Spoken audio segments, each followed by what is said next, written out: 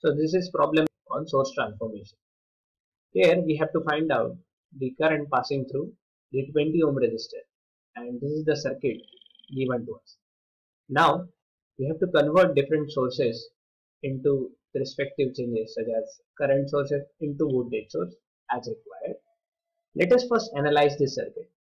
As we need to find out the current, we will first solve this circuit which is on the left side. Ultimately, if we approach with the current sources and only remaining resistors, we'll be able to find out the current.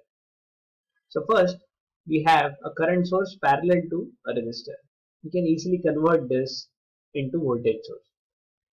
So to convert this into voltage source, we'll multiply 5 to 5 ohm.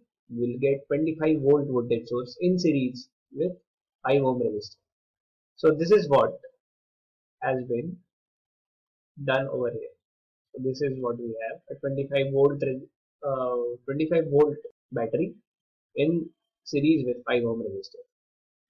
Next up, we have 5 ohm resistor and 10 ohm resistors in series, and also we have a 5 volt battery which is driving in the same direction as the 25 volt battery. So we have to combine the batteries and resistors in this particular area. If we add 25 and 5, of course we are going to add because they are driving in the same direction, we get 30 volts. And when we combine the series resistances 10 ohm and 5 ohm, we get 15 ohm.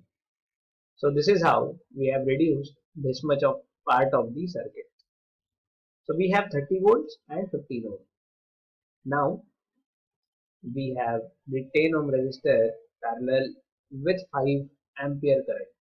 But we are not going to converting this into voltage source, which will unnecessarily complicate the circuit. So instead, what we will do is we will convert this combination again into a current source. So to convert this into current source, we will divide 30 volt by 15 ohms, which gives 2 ampere current source. And to parallel to it, we have 15 ohm resistor and 10 ohm resistor, and the next circuit is continued according to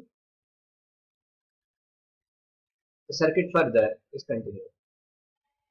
Now the parallel combination of 15 ohm and 10 ohm gives us 6 ohms, and we have a current source of 2 amperes and 5 amperes. Let us combine them.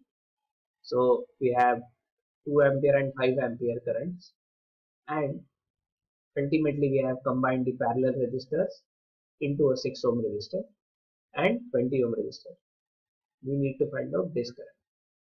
Combining 2 ampere and 5 ampere, we have 7 ampere current source, which is providing currents to 6 ohm resistor and 20 ohm resistor.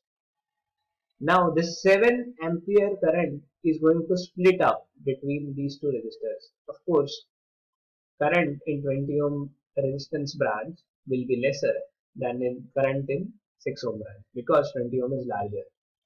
The current in 20 ohm branch is given by the current which is coming at a node I is equal to 7 into the value of opposite resistance 6 ohm and the addition of two resistances.